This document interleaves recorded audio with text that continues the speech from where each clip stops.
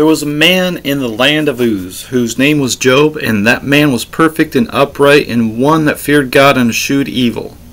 And there were born unto him 7 sons and 3 daughters. His substance also was 7,000 sheep, 3,000 camels, 500 oxen, 500 asses, and a great household, so that this man was the greatest of all the men of the east. And his sons went and feasted in their house, every one his day, and sent and called for their 3 sisters to eat and drink with them. And it was so, when the days of their feasting were gone about, that Job sent and sanctified them, and rose up early in the morning, and offered burnt offerings according to the number of them all. For God said, It may be that my sons have sinned and cursed God in their hearts. Thus did Job continually. Now there was a day when the sons of God came to present themselves before the Lord, and Satan came also among them. And the Lord said unto Satan, Whence comest thou? Then Satan answered and said, From going to and fro in the earth, and from walking up and down in it. And the Lord said unto Satan, Hast thou considered my servant Job, that there is none like him in the earth, a perfect and an upright man, one that fears God and eschews evil? Then Satan answered the Lord and said, Does Job fear God for naught? Hast not thou made an hedge about him and about his house and about all that he has on every side? Thou hast blessed the work of his hands, and his substance is increased in the land. But put forth thine hand now, and touch all that he has, and he will curse thee to thy face. And the Lord said unto Satan, Behold, all that he has is in thy power. Only upon himself put not forth thine hand. So Satan went forth from the presence of the Lord. And there was a day when his sons and daughters were eating and drinking wine in their eldest brother's house. And there came a messenger unto Job and said, The oxen were plowing, and the asses feeding beside them, and the Sabeans fell upon them, and took them away. Yeah, they have slain the servants with the edge of the sword, and I only am escaped alone to tell thee.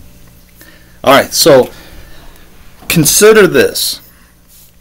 When did this take place?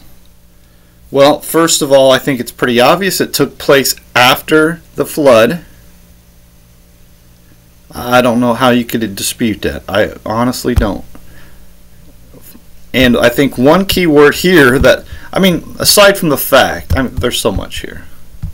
Let's just establish something here.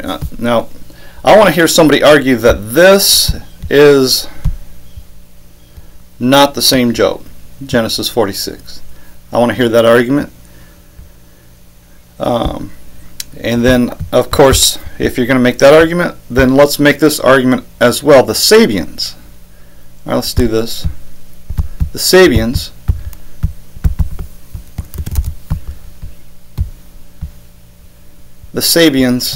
right here in Isaiah 45, Ezekiel 23, Joel 3. All right. This is clearly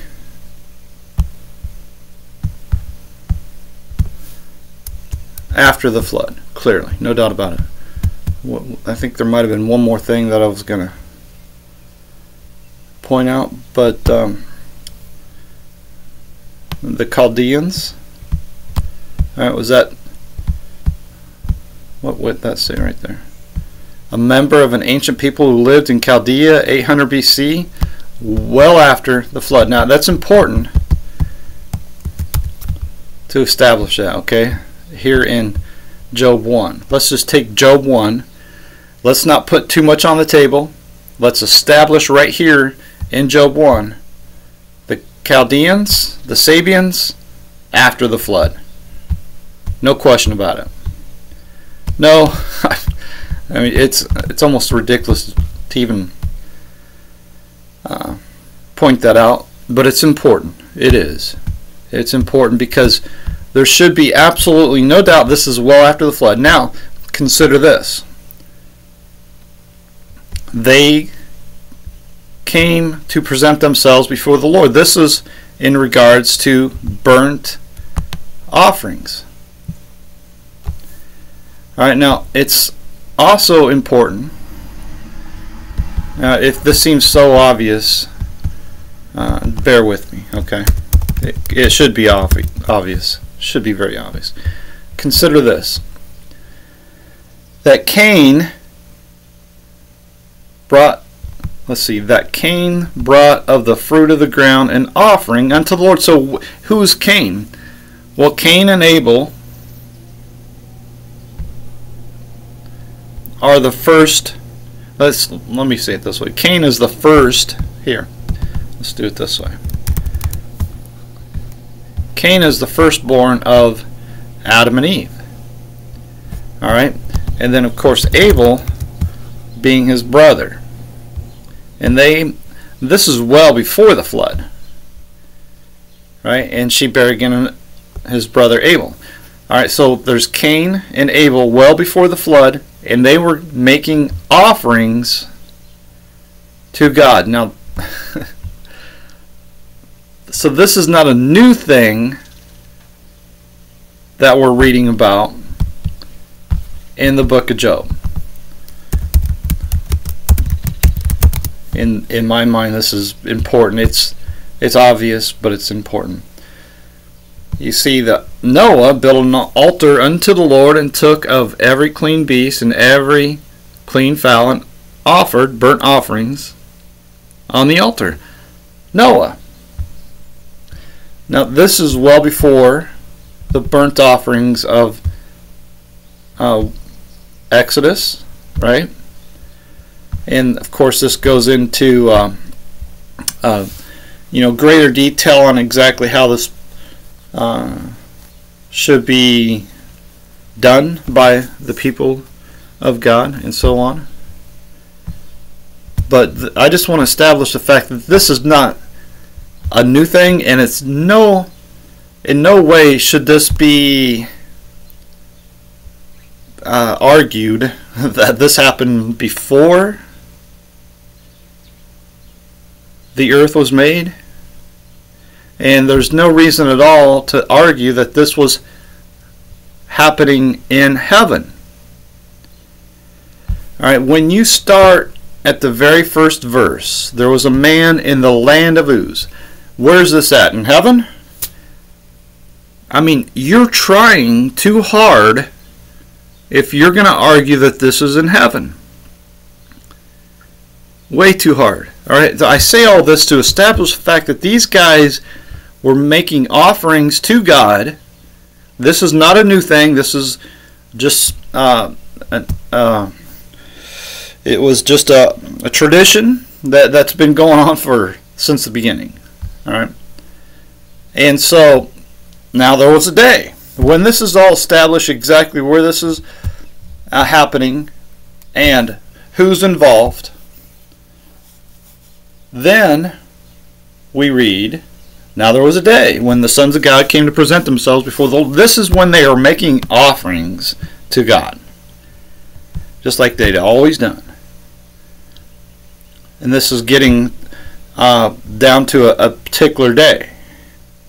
It's not the first day. It's not before they started doing it. I mean, you're going way beyond the simple when you try to make this argument that this was happening in heaven. It wasn't. It's clearly happening on earth. I mean, I wonder if some people even read the first 5 verses when they make the argument that this is happening in heaven. It's not. You got to be deliberately ignorant to make that argument, okay? And if you don't know, if you haven't read the book of Job at least a couple of times, I mean, come on, man. Why are you pretending to be a teacher and an expert on the book of Job when you haven't even read the book? Did you even read the first verse is what my question might be. Really. And the Lord said unto Satan, Whence comest thou? Satan answered, From going to and fro in the earth, from walking up and down in it. There's no reason at all to all of a sudden think that this is all happening in heaven, and that the sons of God are fallen angels. Not just angels, but fallen angels. So fallen angels are presenting themselves before the Lord. No, that's not what this is saying at all. Now, it's very clear. Job is a son of God. His sons and daughters are sons of God. And it should be very obvious when we read in Luke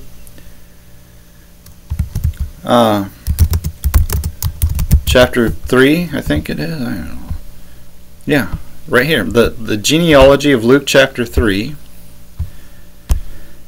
We read that, you go through the list of all these people, and at the very end, which was the son of Enos, which was the son of Seth, which was the son of Adam, which was the son of God. Adam was the son of God. Adam being the son of God, Seth being the son of God, Enos being the son of God, Canaan, Jared, Methuselah, and so on and so forth. Sons of God. And there came a day when the sons of God, right? If Adam is a son of God, then his sons are sons of God. That's what they are. Sons of God. That's what they're called. That's what they were. And I don't know what's so hard to understand. There's no reason at all to believe that Adam was a fallen angel. Is that what this is saying? What in the world gives you that impression? Nothing. It's completely imaginary, and you're trying to fit some sort of weirdo UFO doctrine into the scripture that just don't square up. It should be obvious. Okay, now you got to establish this fact that in Job 1, the sons of God were not at all angels, fallen angels, none of that. All right. Once you're honest with yourself, then you can start to see, hopefully, that every single mention of the sons of God all throughout the Bible, from Genesis to Revelation. Oops. Yikes. Every single mention is talking about men. Sons, the word son should be a clue, right? The word son should automatically tell you that it's not an angel. That should be by default. If you see the word son, it cannot be talking about an angel. Impossible. For unto which of the angels said he at any time, Thou art my son? None. Not a single angel is considered a son of God. Not a single time. So in Genesis 6, it should be pretty obvious. Because verse 1 defines verse 2. It came to pass when men began to multiply on the face of the earth, and daughters were born unto them. So are we talking about angels? No. You got to be just deliberately lying to yourself. When you read this and, that's talking about angels. What in the world gave you that impression? Have you not read this? Do you notice, hey, they got men, we got daughters, we got them, we got sons of God, daughters of men, wise, man, flesh, giants, sons of God, daughters of men, children, mighty men, men of renown, wickedness of man, and his heart, man. It's unbelievable, and not one single mention of angels. Not one. Not even a hint, a suggestion. No implications at all. you're just screwing with the doctrine. You're just screwing with the scripture. That's it. You're just lying to yourself. Alright, now let's read a comment here from W. Tom 04. He says, J. Heading the expression sons of God is referring to fallen angels. Job 1 verse 6. Now there was a day when the sons of God, the fallen angels. Now keep that in mind. He's not saying that they're angels. He's going one step further in calling them fallen angels. Then he says it only makes logical sense for fallen angels, along with their leader, Satan. There's another thing that's not supported by Scripture anywhere at all. To come presenting themselves before God as they are accountable to God, where God has ultimate authority over them. So, I mean, you're saying that fallen angels are making burnt offerings to God.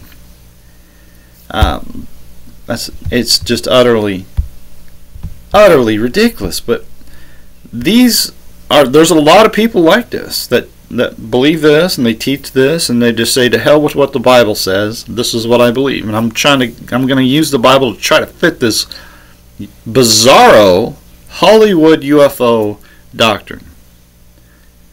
Now, if you don't care about the truth, that's on you. I'll show you the truth very simply. Alright. So, let's go to, where are we at here? Let's go to 1 John chapter 3. Now let's follow this. Let's play along, okay? Let's play along with the expression sons of God is referring to fallen angels. Beloved, now are we the fallen angels? Is this not an attack on the people of God? This doctrine is extreme hatred for God and His people. And don't you buy into it.